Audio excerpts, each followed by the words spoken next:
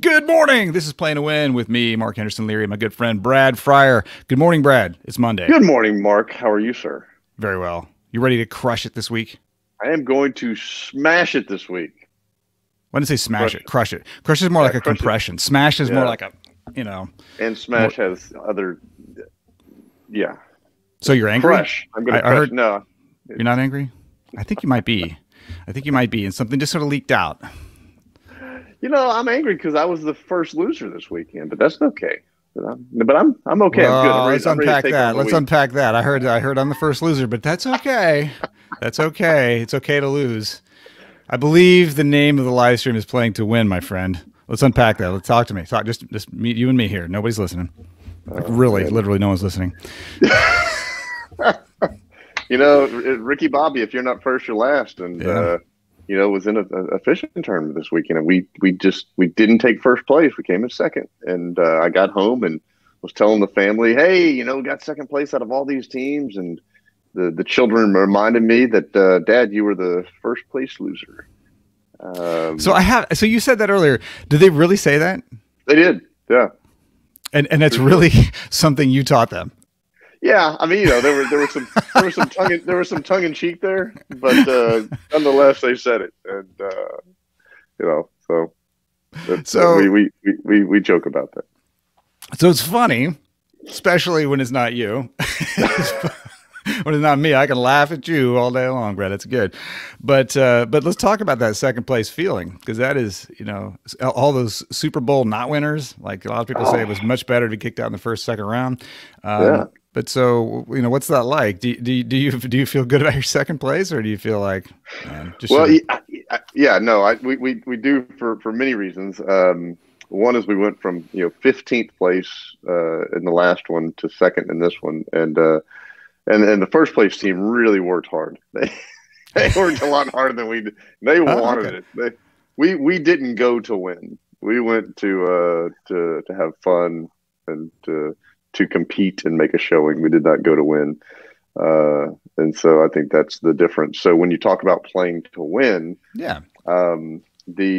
the behaviors, the attitude, and the commitment were much different between the first place team and us. The first place team went to win. They put in 2 times the hours that we did on the water, in nasty conditions. And we were, by the time they're rolling back into port, we were sitting by the pool having margaritas. So. Wow. Well, so one of the things that I think is so important about that is playing to win. You clearly won in the efficiency race. That was not a named part of the race, but I think it is, especially, if you enter a contest, a tournament of some kind, the winning is relatively well defined. Mm-hmm. But that's not always the case in life and in business. The first thing you have to understand is, what does winning look like? That's spot on, right? I mean, because everybody's not running the same race in life, and even in this tournament. We weren't really concerned about winning first place. And so what does that mean? Well, that changes everything that we were doing. We didn't want to spend 10 hours in, chest deep water with wind blowing and rain. And, that detracts from the experience. And so for us, we wanted to go. You wanted to have. And it's funny because there's a big difference between I didn't really want to win that much anyway as an excuse at the end of the race or end of the tournament, as opposed to when you get to the dock and you're like, guys, what are you thinking? Like at all costs or max fun? And everybody's like, max fun. That's a very different intentional experience for the day. It sounds to me like at every step of the way, you guys were laughing and you were like, you want to call it? No, we catch another fish. That's exactly right. Yeah. So, so the contest was redfish and flounder down in Port Mansfield. The trout got wiped out in the freeze, so there was no trout to be caught. So it was just redfish and flounder. And so when we caught our redfish, we put ones that we thought were reasonable size in the cooler. And so for the rest of the time that we agreed we were going to stay on the water, it was just about upgrading, right? And so we were like, hey, you know what? We got 3 in the box. Everything's fine. Let's fish a little bit longer. Keep drinking, just have fun. if we upgrade, fantastic. If we don't, we'll cut in at, noon or whatever and call it a day. So, yeah. And so, I mean, and with our businesses, with, your personal life, it's what race are you running, right? This is a great metaphor. I love this metaphor. Yeah. Because every business owner, except for the truly narcissistic, sociopaths out there, and they are out there, but they're not this common, I think, as a lot of people think. Except for those people, we quickly compare ourselves. We show up wanting to have fun, and then look around and say, "Oh, wait, this is a competition," and it's really easy for us to start to feel judged. Or the opposite way. They both happen. Like we're oh man, that person has a private plane. Yeah, I must not be winning. Or the opposite, which is just feeling like, everybody tells you you're crushing it. I experienced that early on in business. Wow, man, you're so young. You own a business. It's incredible. And I was like, well, except that I had a slightly different plan for profitability and growth, and I'm not meeting those numbers. And so having a sense of your own game in a world that kind of puts one or more contests rules, one or more sets of contest rules on top of you. Does that make sense? Yeah. Yeah, it does. If you're a sales rep, you're in a company, you've got a comp plan, you've got a potential vision for the business. If you're a business owner and you haven't thought about exactly what winning looks like for you, you've got the winning expectations of your staff, your leadership team, whatever you think or whatever they think you think. they're rowing in some direction. And then you've got, expectations from your family and from other business owners, your peers, if you're an entrepreneurs organization or some other peer group. You have to really sort of get clear on, all right, what game am I actually playing? What does winning look like for me? And how can I get everybody on my team rowing in that same direction? Yeah. And having reasonable expectations for what does the effort look like to achieve certain levels of success, right? Yeah.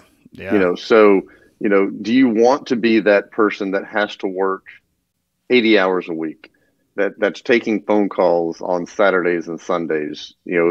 Is the level of success that you're trying to achieve such that it's going to create an imbalance in your world on things that are important to you, right? For me, balance and priorities are important. And so does that detract from, the top of the hill success? Maybe, right? Does that affect how I view success? Absolutely. Being able to be home in the mornings with the kids, being able to be at home in the evening with the kids, being able to afford the lifestyle that we want, creating that balance between enjoying life and having some of the stuff and the lifestyle that we want, creates that balance of, okay, well, what do I have to do to get there? Every time I hear the word balance, I just reject it because it always sort of creates this sense of like life is always equal. But to me, it's recipes. It's figuring out the right recipe for the right outcome. We've talked about this. If you want to make a cake, there's a certain amount of sugar and flour and water and fat and milk that kind of you put in there. If you put all sugar in there, it's no longer a cake; it's a hard candy. And if you want a hard candy, and if you want something just to pop in your mouth, that doesn't require a fork or a plate, then it's a better tool. Figure out what recipe you want for your life and your world. And it takes a lot of work to get clear on what your recipe looks like, because sometimes you've got to concentrate on growing the business. And if to have the money to afford the lifestyle might require a sacrifice in lifestyle. But then at some point it switches and it's like, wow, I can afford my lifestyle, but I don't have a lifestyle because I'm always working.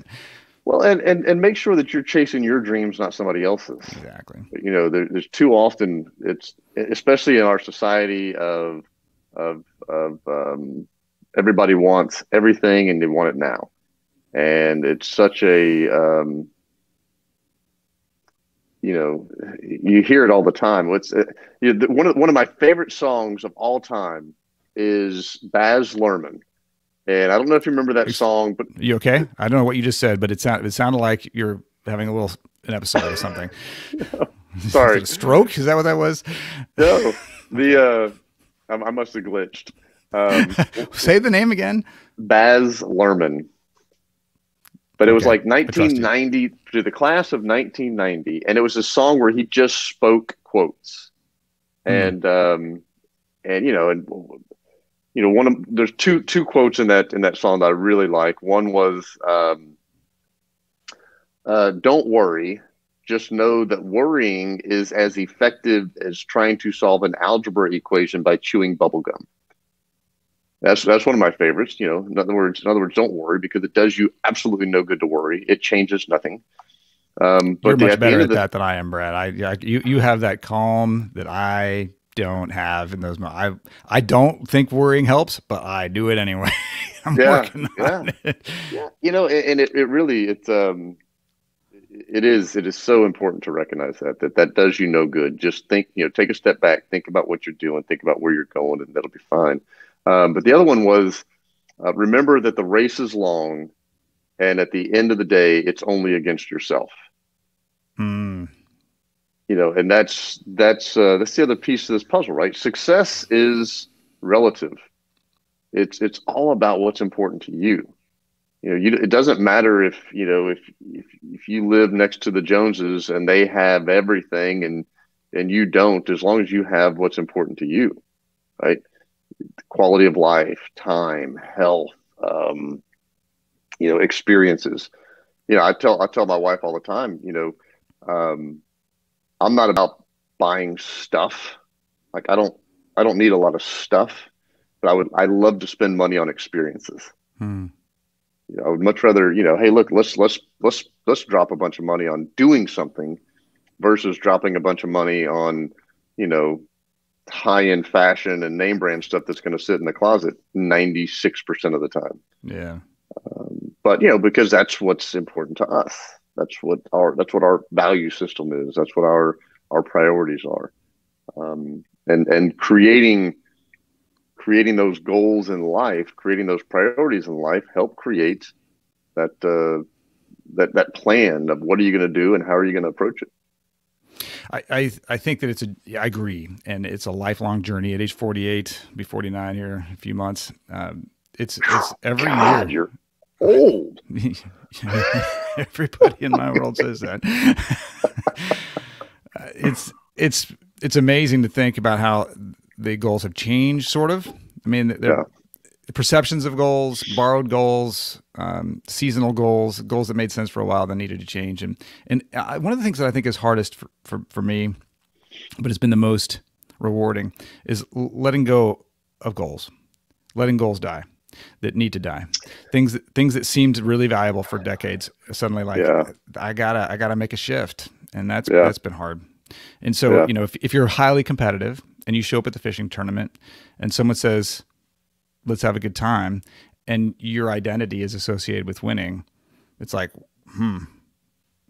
should I be on another team is a real question, or is it like, what, that would be great.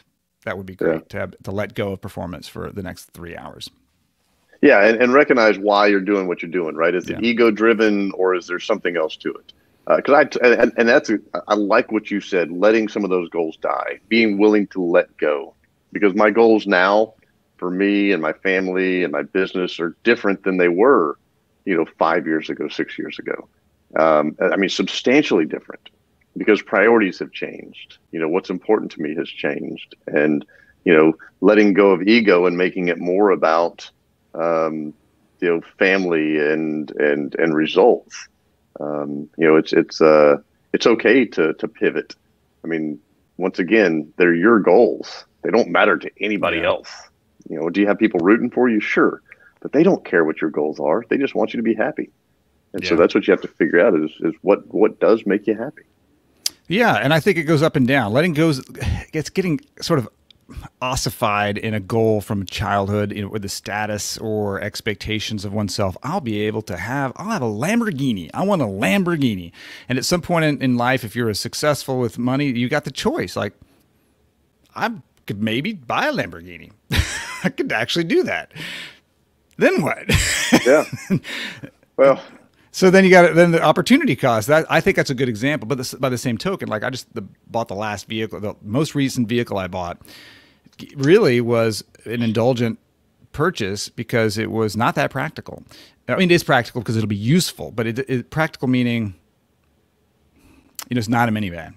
It's definitely not. There was a lot. I could have made the case that a minivan really would have been very practical in my world, but instead I got a Jeep Gladiator, which is a totally different vehicle, and it has a lot of practicality and a lot of impracticality. In that, like, I can rock crawl the Rubicon Trail, and I might try to rock crawl something like Rubicon Trail, and there's no like. You might need to someday. Cost benefit on that, but I just sort of decided that for my actual goals and time in life, I want the capability to do that. And so that was not something I would have predicted for myself 5 years ago. And so that kind of corrected back into indulgence. But the Lamborghini, I probably, thinking back, I was a supercar. Many of my peers, supercar was in the destiny, and it's like I think I probably could buy a supercar. Yeah, I mean, cars are always the tough one for me because I really like cars. I don't like go fast cars. I like, fun cars, or what my definition of fun is. And so cars are always one of those tough ones to play into this mix because there's no good justification. I mean, I've got a great friend who always buys cars well. He's a big Porsche guy, and so. But he knows how to buy them, so they're always investments for him. For me, it's just like, I want that, that thing, so I go out and buy it. And somebody says, "Well, why in the hell did you buy that?" And I say, "Because I wanted it." there's no intellectual justification for it. That's just what. But it's just such a horrible waste. But anyway, but no. You say that. I don't see. I don't know that it is. I think that those are kind of the choices. Like, this is a goal for me. Winning looks like owning this car for a while. Yeah. So that's the key, right? The key is identifying the feeling associated with that ownership, right? If you have this dream of having a Lambo, it's the vehicle itself is not really the goal. It's what it makes you feel. That's the goal. Mm-hmm. Right? Because what does a Lambo mean to most people? Well, it means ultimate success, or it means achievement, or it means, or it's hugely ego driven. I had a friend who bought a Lamborghini, had it for a very short amount of time, and got rid of it because he said it was just a pain in the ass to own. And I said, "What do you mean?" He goes, "Because everywhere I went, people wanted to sit in it and take pictures. People wanted rides. He goes, and you couldn't be incognito. It was just, and he said it wasn't what I thought it was going to be." I have a friend say exactly opposite. He had a Lambo for a while and sold it and got the Audi R8, which actually was built on the same frame. And he hated the Audi because it didn't turn as many heads. He wanted to drive the clown car. He wanted everybody to think he was, he wanted that attention. So he was like, "This sucks." Yeah. And so he went back and he got the That's Lambo later. Funny. Yeah, well, see, but I mean that is a prime example of understanding your motivation, right? Why do you do what you do?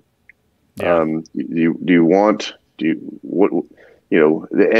as you've talked about, your goals have changed over time, and I think the older you get, the more you start looking at longevity and security and balance, which I agree with what you said. There's never really a balance. I mean, look, we spend 40 to 60 hours a week at work. That's horribly imbalanced to the amount of time we spend with family and friends.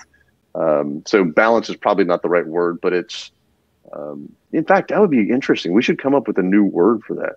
I use healthy. To me, it's like, I want a balanced life. No, I want a healthy life. I want the ingredients to create the intention that I want. I'm thinking about what it needs to be, what it looks like, what is the healthy. I agree with that word, but there's got to be another word that creates that illustration that balance is intended to create, right? Because balance is that visual that's intended to create this. You don't want to have too much of this, you don't want to have too much of that. But even when the ratios are off, right? I know what you mean. I mean, because I think about food. It's your recipe example. I think about food. Oftentimes, what we use that word, unfortunately, and to my mind, the word balance is completely destroyed. Like it's the reputation of the word balance is lost. Can't get it back. But in food, you might say balance. This is really balanced or interesting, because like multiple textures, flavors, temperatures. Those are the kind of things you see in a plate. you know, well layered, well, I don't know. I'll have to think about that for sure. Yeah. But I do think that you kind of alluded to I think you were alluding to this, and I certainly picked up this idea that you're in motion. If you're moving towards a more tightly controlled life, because you're trying to get more and more disciplined toward a performance goal. Could be athletic, could be money, because I certainly did that with money. I went to when I figured out what I'd been doing wrong with money, I got really good with budgets, and I was Ramseyed out like crazy, and I really got really good. And then at some point I was like, I can't breathe. And I don't know why. Yeah. So then I had to turn the ship the other way and say, all right, there is an emotional aspect. Not all spending is bad. There is good spending and bad spending, and let's figure this out. And so I'm kind of moving away, which I think will, you know, if history is any guide, there'll be a tack back. It'll be like, okay, now we've gotten a little far, a little loose. Let's it's cowboy country. Let's bring this back. Businesses do the same thing. I gave a talk a few weeks ago about this concept of hitting the ceiling as a business.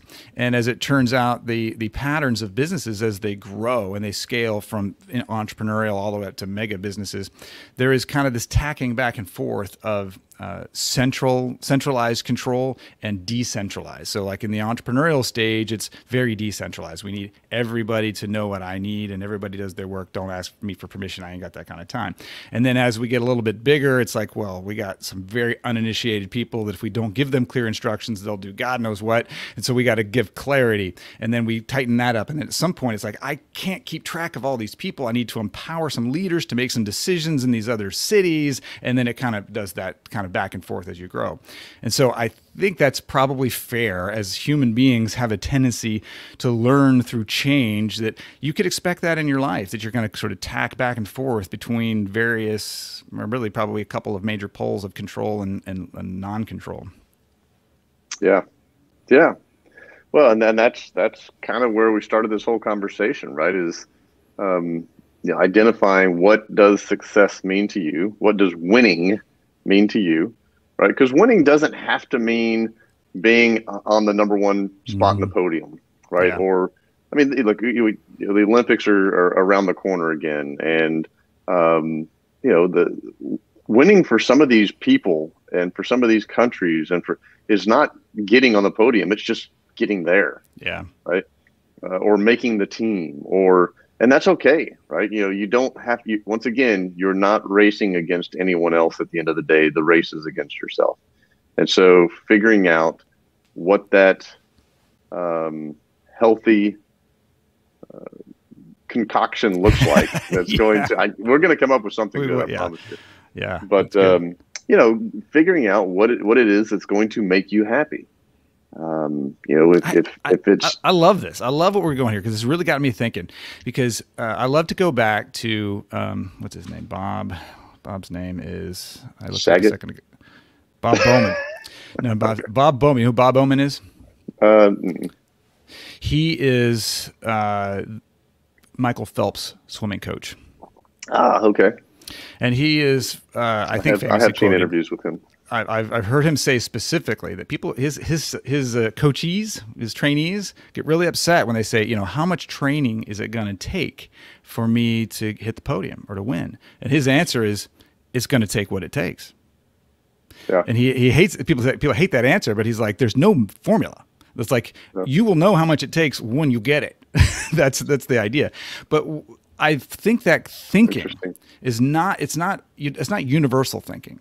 That's thinking towards that controlled, very, precise definition of winning. You're talking about competing with yourself. That's true. But you have chosen to compete with yourself on a world stage in the exact same way that everyone else in your stage is competing. So it looks a lot like competing with other people. So it's very controlled, and so that's the mentality, and that's where the number one team, your fishing team, they showed up with, like, we know what winning looks like. It's right there in the rule book, and it takes what it takes. That's the thinking. And then there is every human being is going to tack back. I go, okay, cool. I can't win Olympic trophies forever. Gold medals are not a forever thing.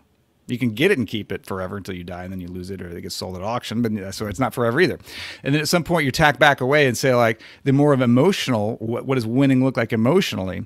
And it sounded to me like you were already tacking away from, like, we're going towards this less control, more focus on our feelings, and be less rigid in a controlled way. It's just that diversity, delegation, emotional motivation, less controlled sense of winning. 100%. Yeah. Yep. Find out what makes you happy, and that's the race that you need to run. Because I do think people die with a judgment that's more in that intangible measurement. People aren't I don't think they're dying going, 3 golds. It was incredible. Pissed off so many people, but whatever. Yeah. 3 golds. I mean, nobody on their deathbed says, I wish I had trained harder or worked more. I don't think that's ever what they say. So, but I do. People actually, there's more into that study, and it's less about not working as much, and there's really a component. That's the whole nurses study, right? All the I forgot when it was done, but like the regrets, and they all had interviewed people who were on their deathbed, and there was a lesser known component of that was much higher. It was less about working and more about failure to pursue their own dreams. So working for someone else and following someone else's rigid rules is a way to waste your life, as opposed to going inward, finding out what you want, and pursuing your own path. That's a beautiful bow for today. That's what I was thinking. So let's wrap it with that. That's a beautiful bow. Yeah. So let's we're gonna crush it this week, or we're gonna smash it. So if you're a smasher, I think we're gonna. I'll explain some of the alternative meanings to smash later, but let's stick with crush. Okay, we're gonna crush it this week, and part of how we're gonna do that is look inward and figure out what it is about those at inner voice. What does winning really look like for us? This is a time when businesses are still struggling, but many of them are not. Many of them are struggling to keep up. Though a lot of the people who are coming to me right now are very much overwhelmed with opportunity. They feel like the opportunity to lose is high, and they want to get it right. They don't want to mess it up in front of their customers, their clients, their patients, their staff, their families, and the opportunity is real. You can mess it up. You can more likely to die of indigestion than starvation in a time like this, and it's really a big problem. So use this time of opportunity to ask yourself and reflect, and take the time, take that clarity break to ask yourself, what does winning really look like for you? Because the opportunity to make those choices are right now. Look inward and go play to win. Anything else you'd like to add to that, my friend? I couldn't say it any better. That was well said. Have a fantastic week, and we look forward to seeing you next time. We'll see you next time. Absolutely. See you, Brad.